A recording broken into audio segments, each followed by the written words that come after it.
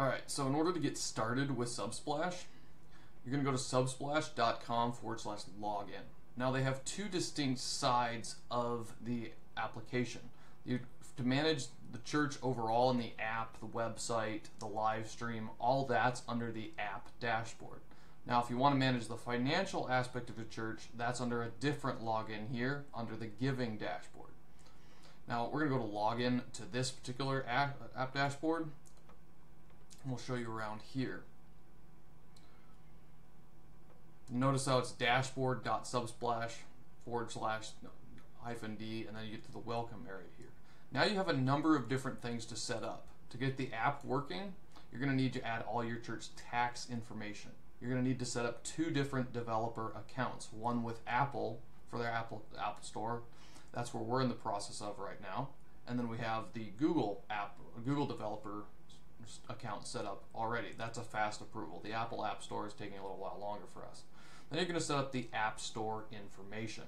This is going to be where you show all of your information to, add App Store information. Then you click on that. Do you have an existing app? No.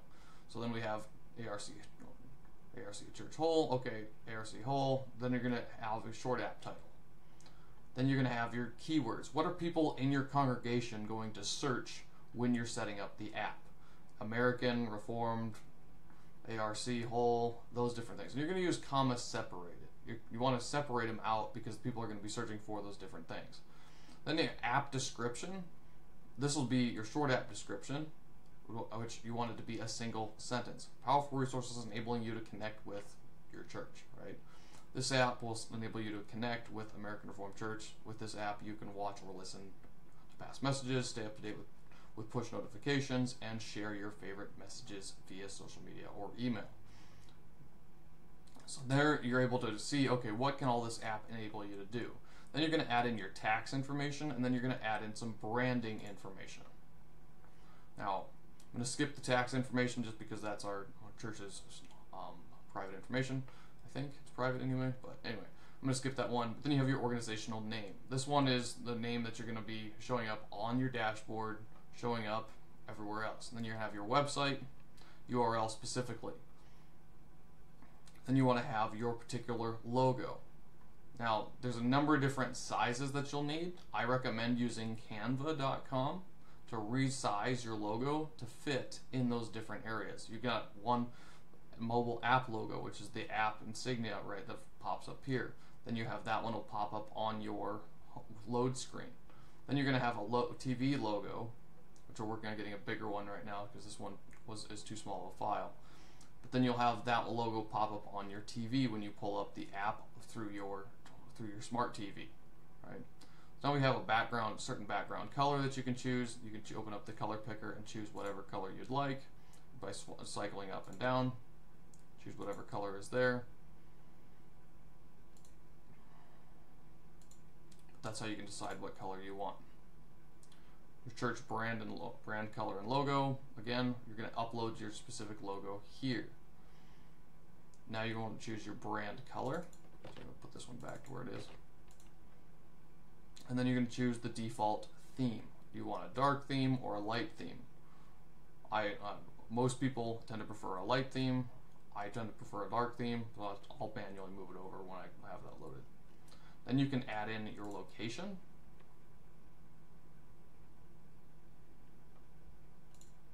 So in our case, American Reformed Church, Whole, Iowa. And then you can add, if you have multiple locations for your church, you can create a new location by adding the location title, information, where service time, so 9:30 is ours, address, phone, website, etc. So then, but for the website, you want to link out to, if you have a particular location page, you want to link out to that specific one, and this is contact information for this specific location. That's how you set it up. So then you hit save and you're done with that.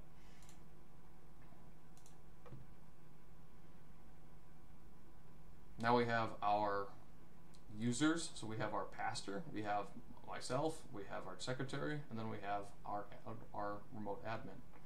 So then we have, you can see, who has what privileges. So you've got administrator, you've got administrator, here you've got billing manager, you've got giving manager, it's going to share all those different permissions. Now to add a new user, all you need to do is go to invite user, and then you can say, okay, you can put in their first name, put in their last name, put in their email address, and then their phone number, right?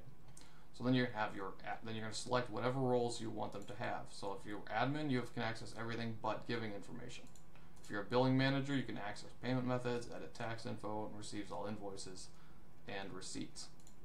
If you're a giving manager, you can view giving content and take giving related actions. If you're a content manager, you can manage media, you can manage events, you can manage apps, and you can manage the website. Choose which ones will best fit you, and you go from there. Alright, so then you've got your subscription, then you've got import. So import is where you can pull in a lot of your church's data. If you're using a different church directory, often you can export that as a CSV file from that application and then rearrange it into an output or a way that you can import it into here. So here it recommends the number of different ways in which you can rearrange your data inside of a CSV file. Now, a CSV file is simply, you can use Google Sheets, you can use Excel, but then when you go to save it, you're going to save it as, in Excel you're going to save it as a CSV file, and then inside of Google Sheets you're going to download as a CSV file.